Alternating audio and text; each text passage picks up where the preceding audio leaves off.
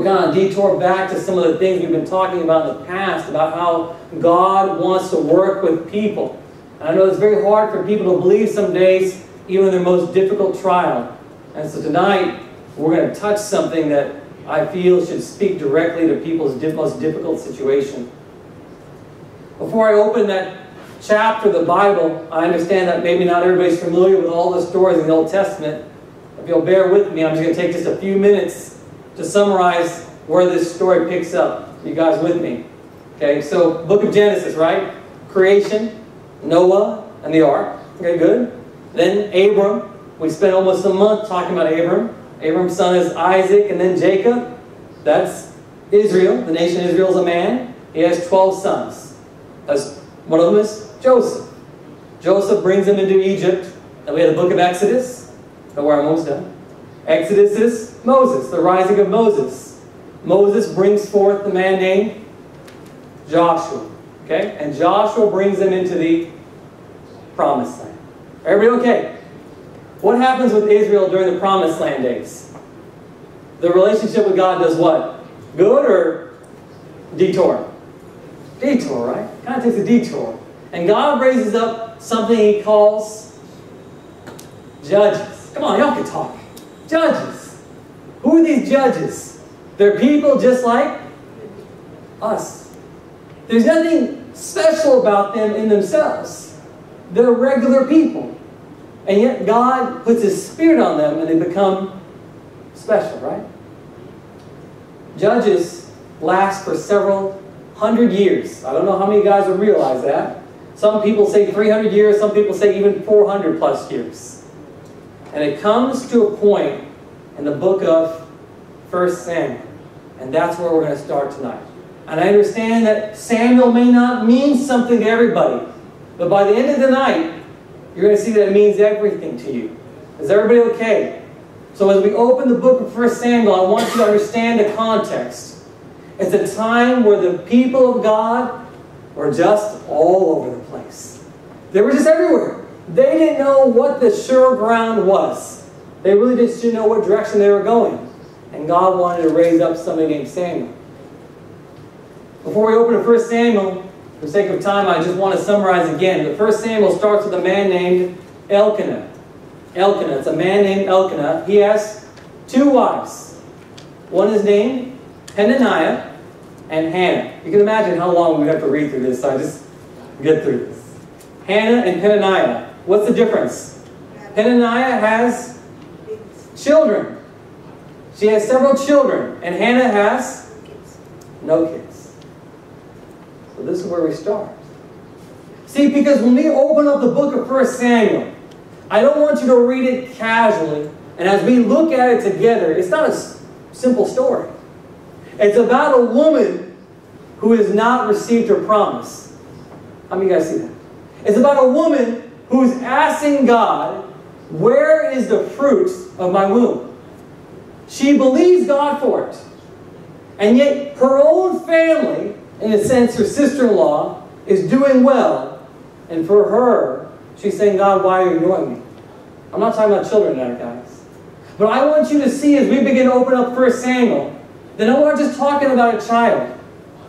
Because during this week as I prayed, when God came and told me for this Sunday, He said this. He said, I want to talk to you. And this is a sermon. He said, about a revival named Samuel. I'll say that again. What God told me is that tonight we're going to talk about a revival named Samuel. So we're not talking children. See, for Hannah, this is a story few people want to understand or even experience. She is a woman who believes in God, yes? Yes. But she's asking God for something that hasn't happened. But what she gets is far more than she ever would have believed. Do you see that? For Hannah, she begins to ask God for a child, but she gets something different. And it comes out of great grief and great trial. And when we study this story together, I want you to understand the context that Hannah is no different than you and I. See, many of us can pretend like we're doing well, but there's something in us that is pushing us and is creating a friction with God. You follow? maybe for some of us, we've been asking God, when is my breakthrough? Why is it my family, so to speak, in the family of God, is doing well, but I'm isolated?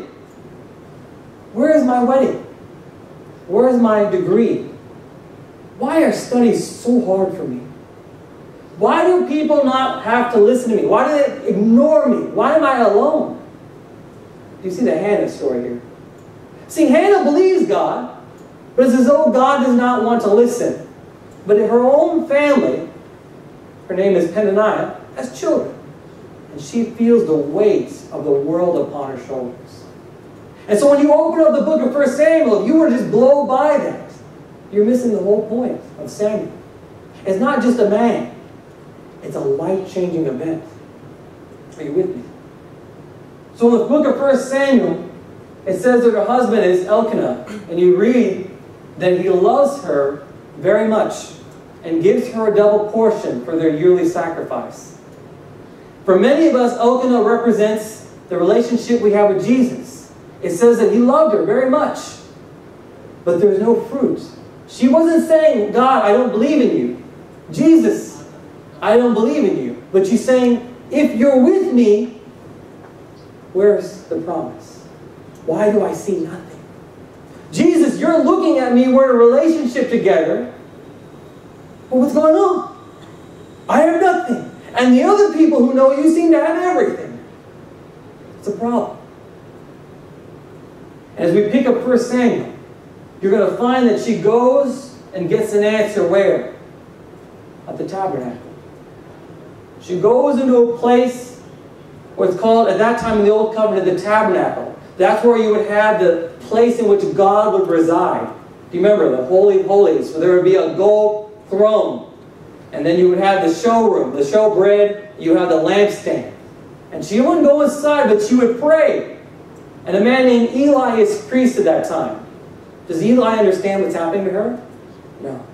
See, some of you are still in a place where you're like, God, the believers in the house of God, the leaders don't even understand my pain. Matter of fact, as far as I'm concerned, nobody felt the pain like Hannah. I've told you in the times past, I will not measure your pain to mine. Why? Only Hannah knows how bad it hurts. Only you know how bad your pain hurts. Only you know how hard failure feels. And when she goes to the tabernacle, and Eli sees her praying, he accuses her of being drunk. And she says, you don't even understand me. How many of you guys have felt that way? When people see you acting out, and they look at you, and they say, look at your behavior. You're saying, you don't even know how I feel, do you? You just want to look at me, but you can't understand what's happening in here. So it's a hard story. This is just the first chapter. But I don't want to dwell on that too long, because I'm going to show you when God says, talk to them about a revival named Samuel. All this is going to change. All this is going to change. Let's go to 1 Samuel, chapter 1, verses 17 and 18. 1 Samuel, chapter 1, 17, 18, 18. See, this woman began to cry out in the Spirit. And even if you want to just sidetrack to Romans 8, 26, and you don't have to go there if you don't like. Romans 8, 26 says the Spirit would groan with utterings that cannot be spoken. You can put that in your notes, Romans 8, 26. But after that prayer, Eli says this. He says, go in peace, and the God of Israel grant your petition which you've asked of him. He says, go in peace. And it says that, so the woman went her way and ate, and her face was no longer sad. Now, I want you to draw your attention to this scripture. Eli didn't really understand what was happening to Hannah. Doesn't know how bad your weekend's been. Doesn't know how harshly you've been treated. All he can say is, I don't know how bad you're hurting, but I have one thing I can tell you. Go in peace. You say, why does that matter, Michael? That seems too simple for me. May I remind you, when Jesus Christ was on this earth, he died, and he resurrected, and he appeared to the disciples. Do you remember how he greeted them? Peace. Peace. Simple as that. Jesus would appear to the 12 disciples, and he would say what? The doors were locked. He just showed up. And he would say, Peace be with you. See, Eli said, all I know is that God will give you an answer of peace. I don't know what God's going to do. I don't understand your situation, but this much I know. God can give you peace. And it says, her sadness left. She wasn't sure what was going to happen, but she knew something had to change.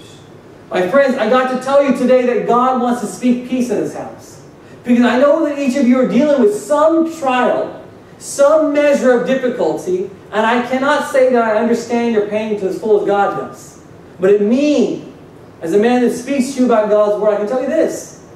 God wants to tell you peace is with you. And you say, what does that mean? That's what we're going to find out. So that's what I'm saying. We want to find out our answer to peace. Whatever it is that's bothering you as you came here tonight, I want you to understand that God says, I want to give you peace. And you're about to find out what that looks like. Are you all ready? Are you ready for this? See, I have to squish all this into a message. It's not easy. This takes me hours. What is peace? First of all, it said that she was no longer sad. She believed Him in His Word. You have to believe God at His Word. Some of you aren't willing to believe God at His Word. You say, well, God, I need a sign. He's needing to wave some sparkly dust on me. I need to see something. I don't buy it. But for Hannah, she said, if God says peace, then I'm good. And she goes back. And what happens? She goes back to her husband named Elkanah. And they go together, and guess what? A son is born.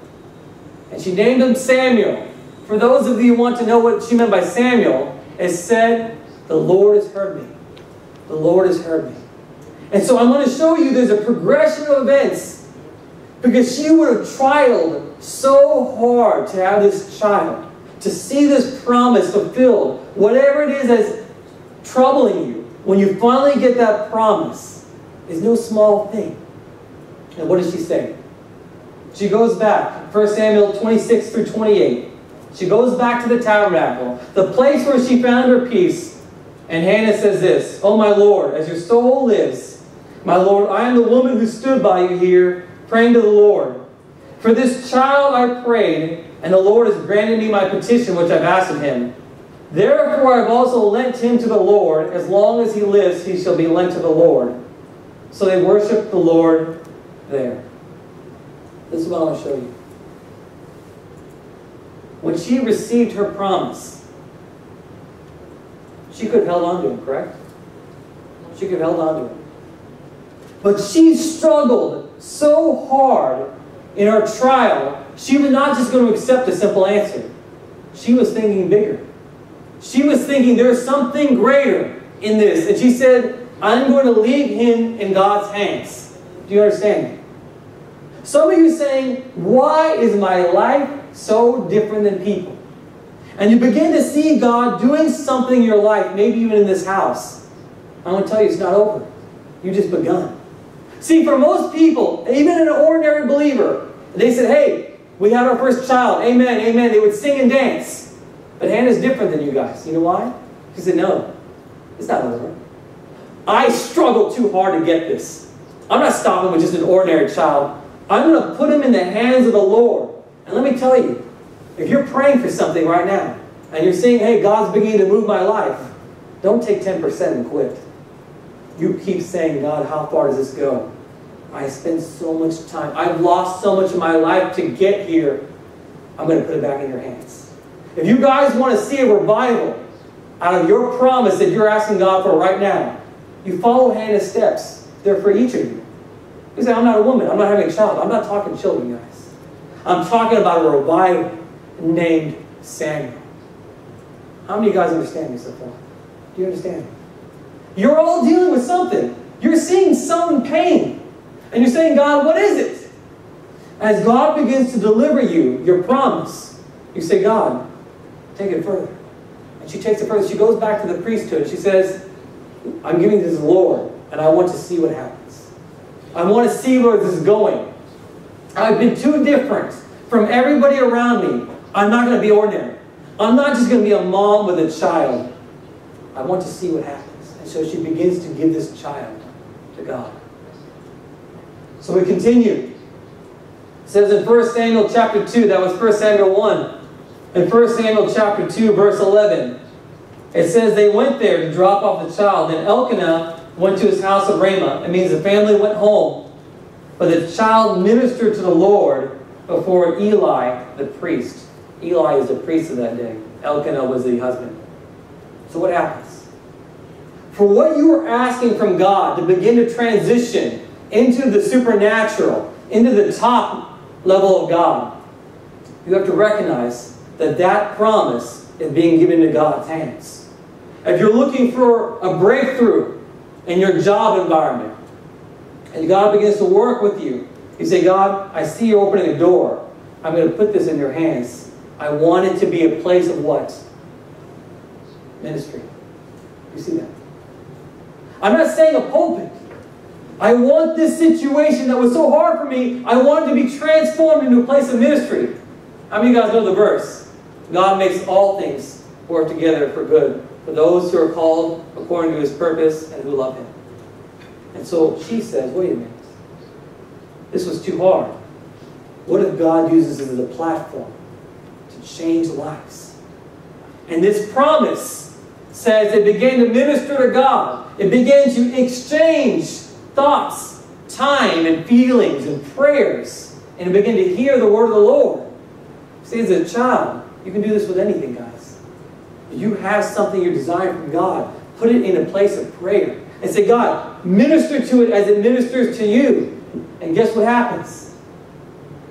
Then in verse 18, it continues. It says, same chapter, 1 Samuel 2, verse 18. It says, but Samuel ministered before the Lord, even as a child wearing a linen ephod. Say, Michael, what does that mean? It means even in a young growth. Whatever promise you're asking from God, even in an infant stage, it begins to what? It begins to minister. See, you may be new at this if you're laying hands for healing. And you're saying, God, I want this healing to operate. And you're saying, but it's not mature. What does 1 Samuel 2:18 say? It says it is being groomed for what? It's being groomed for God. It's wearing a little robe. It's standing as though God was in that house. And it began to minister. Do you see that? You guys follow me. Don't let me lose you. Because for you to see the fullness of your promise, you can't say, well, Michael, I want to be 100%. You've got to grow. You've got to grow. Too often we see something on TV or YouTube, we go, I want to do that. Or why isn't my life like that? You've got to grow. And so the Bible in 1 Samuel chapter 1 and 2 begins to show us, first of all, what's happening. Well, why are we struggling? What is so unique about my situation? And Hannah says, wait a minute. I am not normal. And I'm not going to accept a normal life. There's something to be different. And she puts that problem right in the hands of God. And that problem begins to minister to God. Even as a young one. Even with a young understanding. Even in a young spirit. It begins to grow. I'll show you what happens next. 1 Samuel chapter 2, verse 21. This is the thing that many people get hung up on. 1 Samuel 2, verse 21. Many people freeze up on this. It says this. 1 Samuel 2:21 says, and the Lord visited Hannah, so that she conceived and bore 3 sons and 2 daughters. Meanwhile, the child Samuel grew before the Lord. Do you know what's happening? She kept having children. See, the most dangerous pitfall for a believer today is when they're waiting for God for one thing and they shut their life down. You know what I'm talking about? Do you know what that feels like? Let me tell you something, guys. What God told me about this morning, about people shutting it down. God said there are many believers miscarrying their promise and don't bring their full term. That's a hard thing to say. I'm not even a mom. That's a hard thing to say when God says, when you are birthing your promise and you miscarry. And what's even worse is when we have clinics called doctors aborting your promise, saying, it's too late for your promise, brother. You missed your avenue. You've been messing around for the last 5 years. Your life is done. God calls those abortionists. That's a hard thing to say for God. For God to say, people say, well, you can't get healed. God doesn't work that way. That's an abortion clinic. I'd say get away from that person. And somebody says, well, God hates you. You wasted your life. It's because you're in sin. We don't need that kind of murder in this house. We are a house of life. And so when God says to you, Hannah, continue to have children, what am I saying? Keep pushing, guys. Keep pushing. She wasn't done with one promise. Samuel had not become the Samuel you know. And she said, well, it's okay. I'm going to keep having more promises with God. Someone says, Michael, where's my marriage? Where's my friends? Where's my life? I am entrapped in my own closet. And that closet is beginning to mature this womb. And is growing somebody in there. Just Hannah just standing there at the door. No. You take note of verse 21. You said she continued to have children. She continued to see promises come forth out of her own body. Her own womb continued to create with God. How many understand a womb is a place that God puts His Spirit into? Do you know what it is to bear a child? That means God puts a child in you. When God puts His Spirit inside of you, it can create, it can birth. Some of you saying, God, I want to work with you on a much higher level. You must understand God sees you as a vessel that can birth something in you.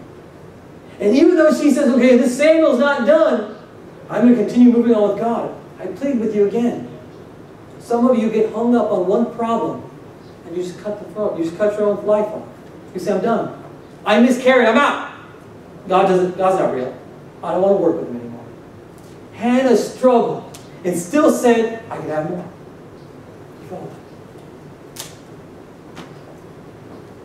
Go to verse 26, same chapter. Meanwhile, this Samuel says this, verse 26, and the child Samuel, this promise that you were asking God for, and the child Samuel grew in stature and in favor both with the Lord and men. This child, it specifically says child. This infant promise, this new beginning for you in its young stage is doing what? It's growing in stature and in favor both with the Lord and men. Are you guys still with me? This verse is going to sound very familiar. There was another boy, just like this promise. He was spoken highly of. Many people were waiting. He was also a revival, not just to Israel, but to this world.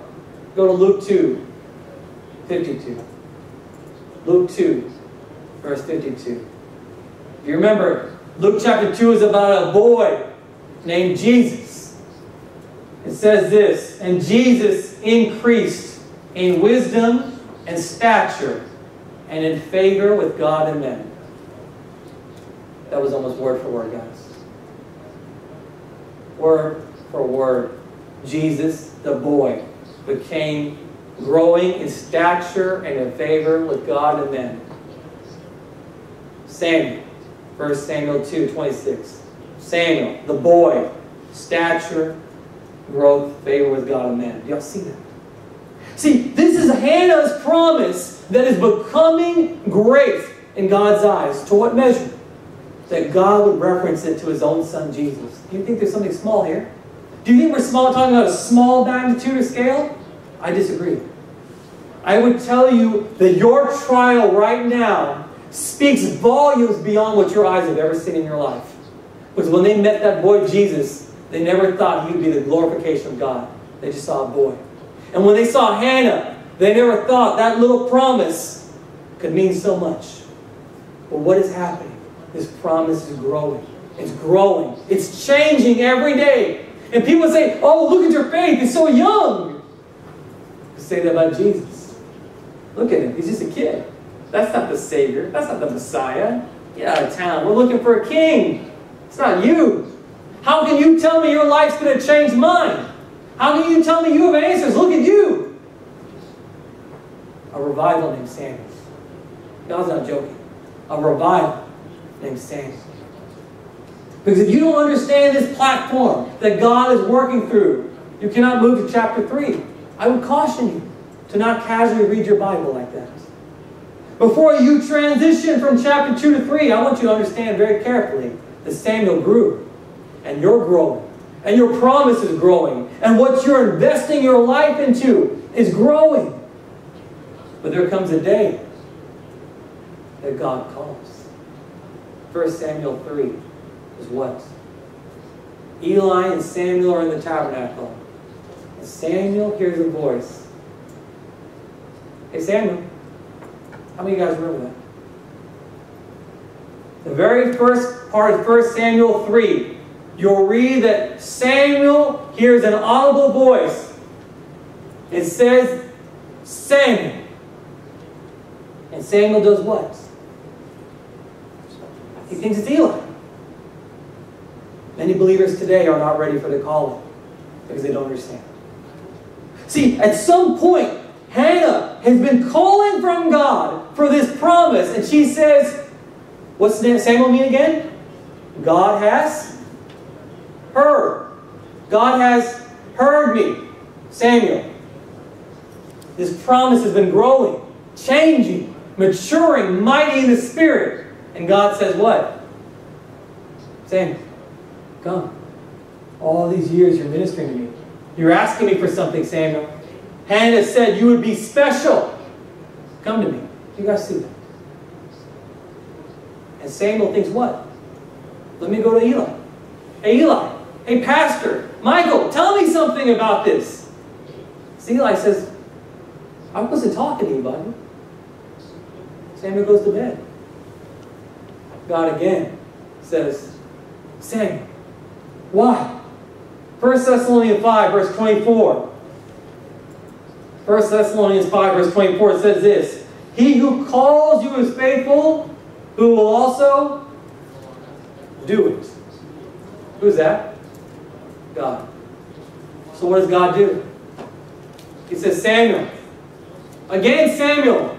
This promise, this budding revival, this change for so many lives says, Eli, I'm here.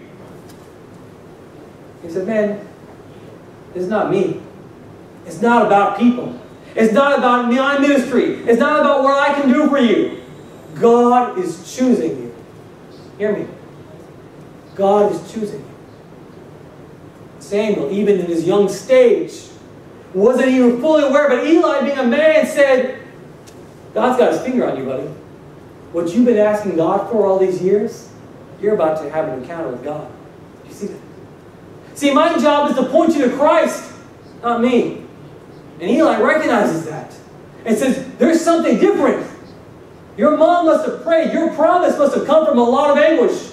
Go back and see what God has for you. I will only shortchange you. Go back to God. And Eli this time hears two words. Samuel, Samuel. He says, what is it, Lord? I'm here. Why does God say Samuel twice? How many of you guys familiar with Joseph and Pharaoh's dreams? Pharaoh dreams of what? 7 cows. 7 wheat heads. And Joseph says what? The 2 dreams are 1. God is confirming what he's doing. Daniel. Belshazzar sees writing on the wall. 2 words. Mene, mene, tekel, upharsin. Daniel says what? God has numbered your kingdom and finished it. Samuel, Samuel. I'm looking at you. It begins. It begins. See, you have to come to a place that God wants to use you. And you have to grow, and there comes a day where God says, Samuel, Samuel, I'm calling you, and I'm finishing it. 2 words I want to put in your heart. Hearing, understanding. Hearing, understanding.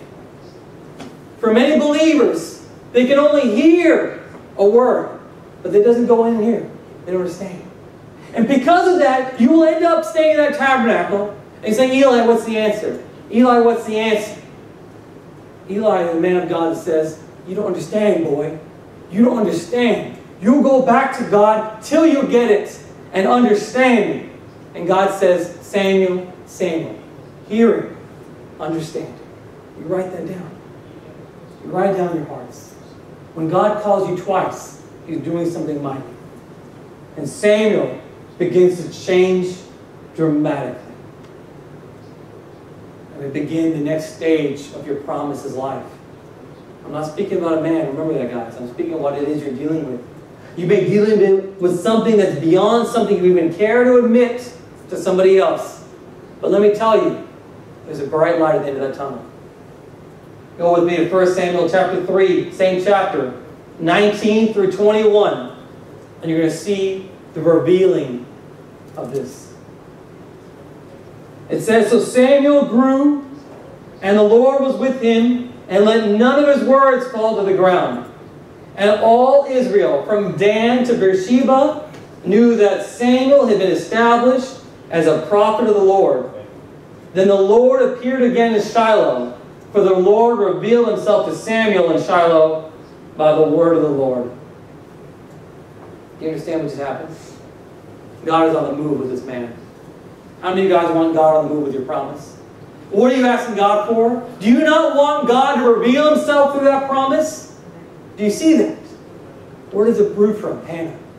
And now God is saying, Samuel, I'm about to finish that work I began in you. Philippians 1:6, Christ who's begun a good work in you will also finish it.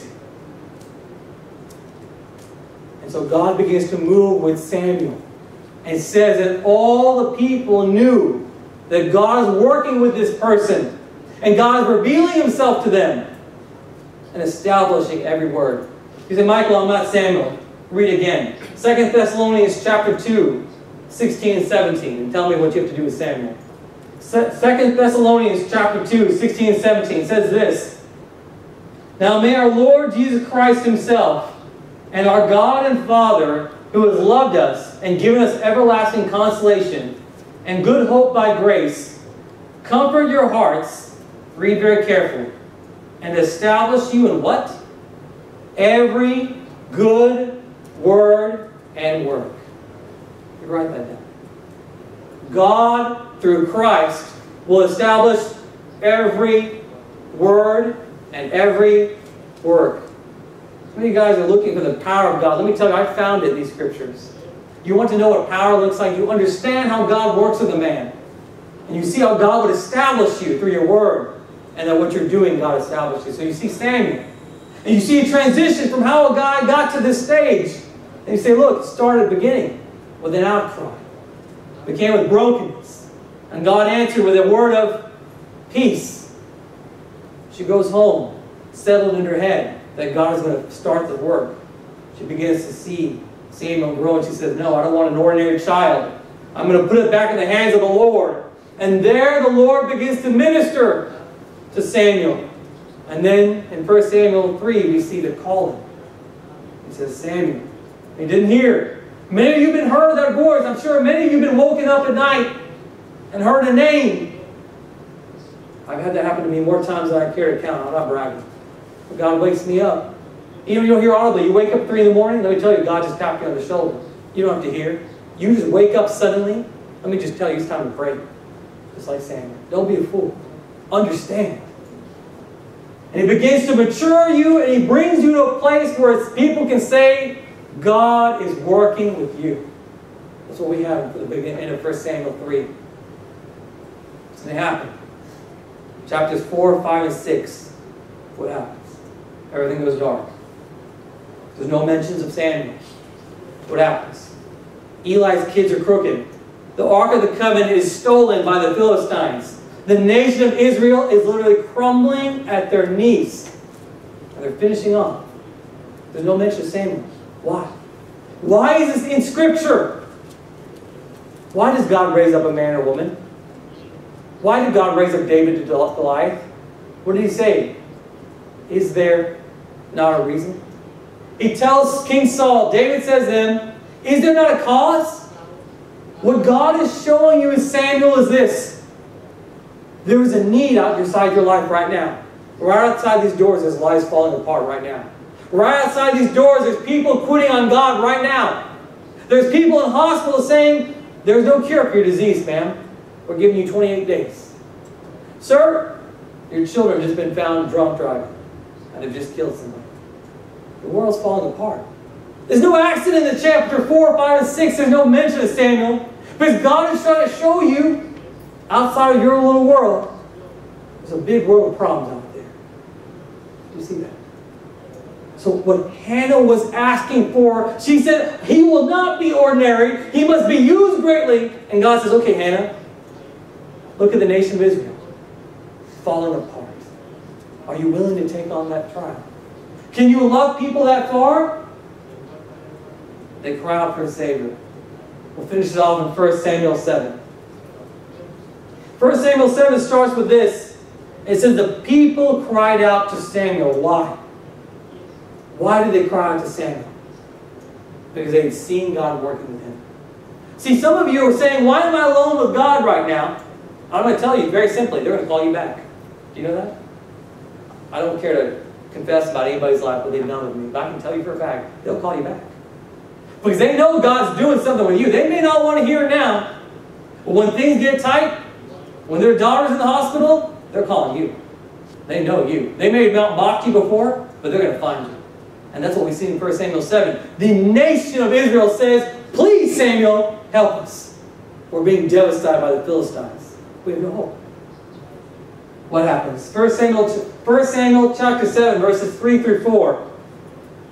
Then Samuel spoke to all the house of Israel, the entire nation, saying, if you return to the Lord with all your hearts, then put away the foreign gods and the Ashtaroths from among you, and prepare your hearts for the Lord and serve Him only. And He will deliver you from the hand of the Philistines. So the children of Israel put away the Baals and Ashtaroths and served the Lord only. Now, I don't know how many of you guys just read verse 4.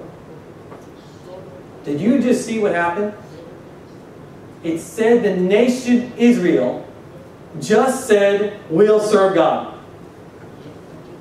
One man turned how many? An entire nation. What's tonight's sermon called? A revival named Samuel. Where did it begin? Where did it begin? A woman who was struggling saying, God, you pushed me out. You're ignoring me. And now this woman's cry looks at a man who has just faced off a nation and said, come back to God. And in verse 4 it says what? They serve the Lord. One woman's trial. A nation turned. See, you underestimate the power of your gospel. You think the gospel is just believe on Jesus and you're saved. That's true. But I say it's just. It's not just. That's the beginning. That's the beginning. This is where we start. And then God looks at us and says, come on. Let's do something great for God. Don't stop there. It's so funny. The Bible has three groups of people. We have God. We have us. We have that pesky fellow and the devil. You don't see a lot of devilish talk in the story. Read the next verse, though. It says in verse 7, same chapter. Now when the Philistines heard that the children of Israel had gathered together in Mizpah, meaning Samuel had addressed this crowd, the Philistines got angry. The lords of the Philistines went up against Israel. And the children of Israel heard of it. They were afraid of the Philistines. And the children of Israel said to Samuel, do not cease to cry to the Lord our God for us, that He may save us from the hand of the Philistines. What's happening? See, throughout the Judges, you have different nations that came into Israel and began to enslave them and put them back in bondage. The Philistines had been ruling Israel during this time. And when God used Samuel to turn their hearts away from sin and idolatry, this devilish army said, no, you don't. And these people, terrified, said, Samuel, what are we going to do? Help us. How can one man stop an entire nation of devils? How can any of you? What is your only hope to stand up against the forces of darkness? Read the next verses, 9 through 11. Same chapter, 1 Samuel, chapter 7. And Samuel took a suckling lamb and offered it up as a whole burnt offering to the Lord. What's that lamb mean? Jesus. What does God say in John chapter 1, verse 29? Just a sidetrack for a minute. The next day, John saw Jesus coming toward him and said, "Behold the Lamb of God, who has come to take away the sin of the world." I just want to remind you something. When Samuel takes a whole lamb and sacrifices it, he's saying, I need Jesus. It's a picture of Christ.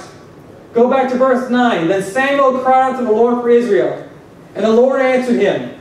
Now as Samuel was offering up the burnt offering, the Philistines drew near to battle against Israel. But the Lord thundered with a loud thunder upon the Philistines that day, and so confused them that they were overcome before Israel. And the men of Israel went out of Mizpah and pursued the Philistines and drove them back as far as Beth-kar. Can you imagine that?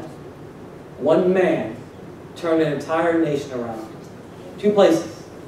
Your promise has the potential to bring an entire nation of fallen believers back to consolidation with Christ.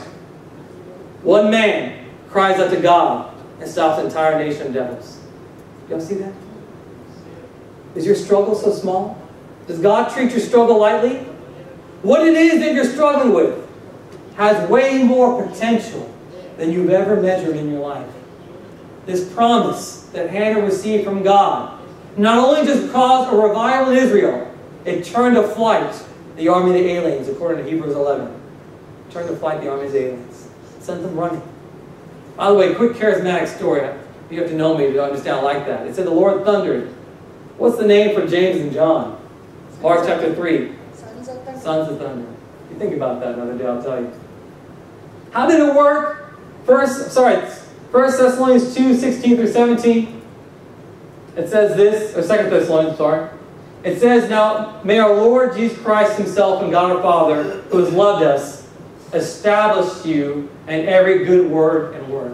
You understand that verse now? God established Samuel as a man of God. God is establishing you as people of God. Do you see that? Your word has power. Your word has power when you pray. And this man, having called upon Jesus Christ, does something very unique. I want you to read verse 12 in 1 Samuel 7. 1 Samuel 7, verse 12, it says this. "After having won this great victory, then Samuel took a stone and set it up between Mizpah and Shin, and called its name Ebenezer, saying, Thus far the Lord has helped us." Who is he saying? Who is that rock? Jesus. Who else but Jesus? What was he saying? Thus far, he said, I'm drawing a line in the sand. Devil, you go no further ever again in my life. You will never torment my family. You will never torment Israel. You will never touch me with sickness or disease. You will never steal from me again. I plant Christ my rock. I'll call it Ebenezer. Thus far, God has helped me. You see that? This Samuel's no game. This guy knows something about God. And he's so bold, he goes, how often do rocks last, by the way? Do they expire? You guys ever seen a rock waste away? It's hard. It's hard. So he takes a boulder and says, look, Satan, you're not moving again. You're never going past that line again. You'll never cross that line with me, my family, my children, my church, my friends, my co-workers, ever again. That's the power of Ebenezer. So when you hear the word Ebenezer, I hope you never forget again. It's a man named Samuel. Who's Samuel?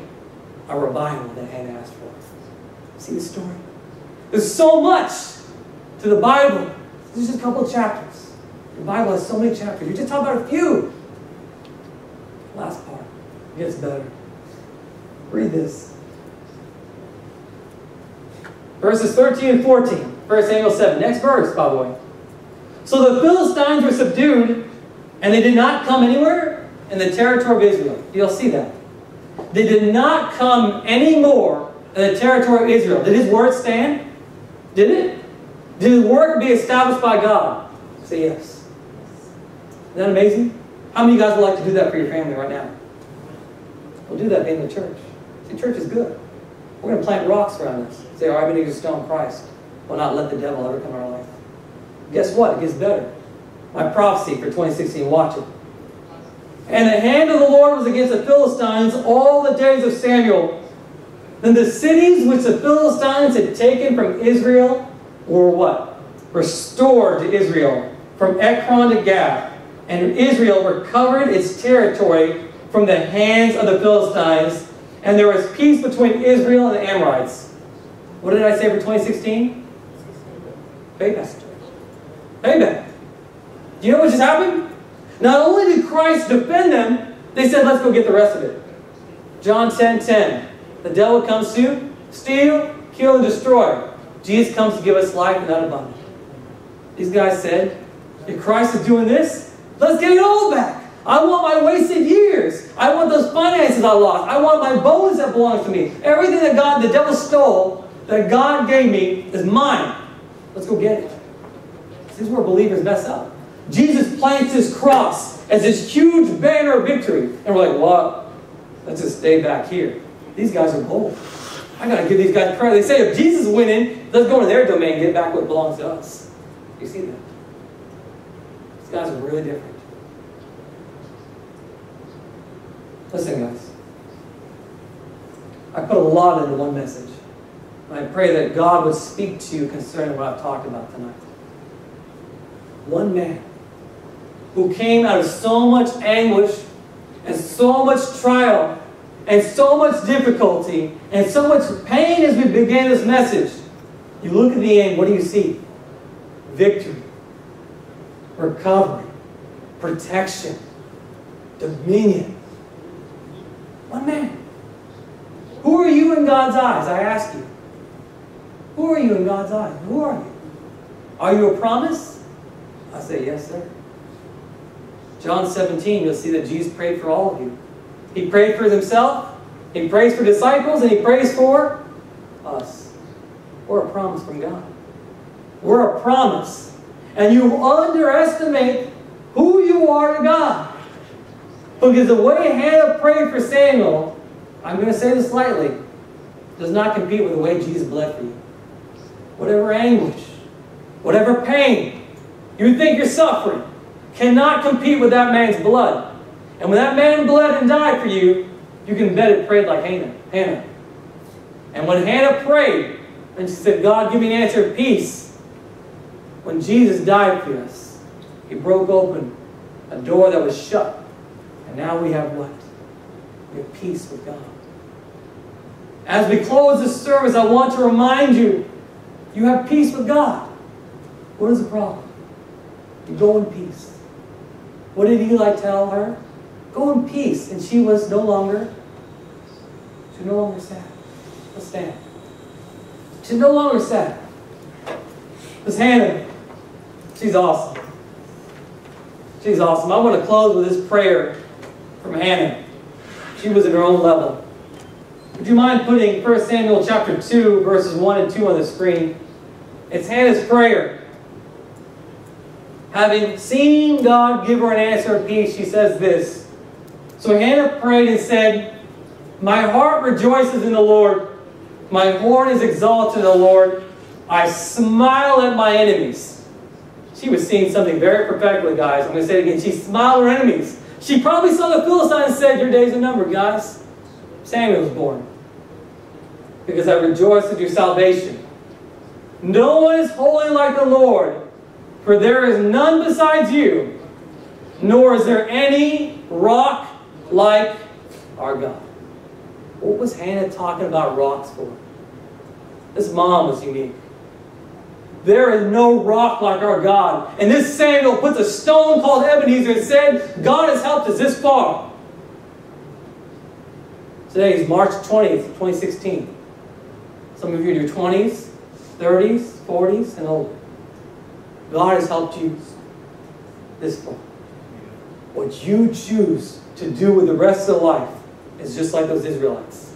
You can stay here, or you can go out those doors and take back what belongs to you.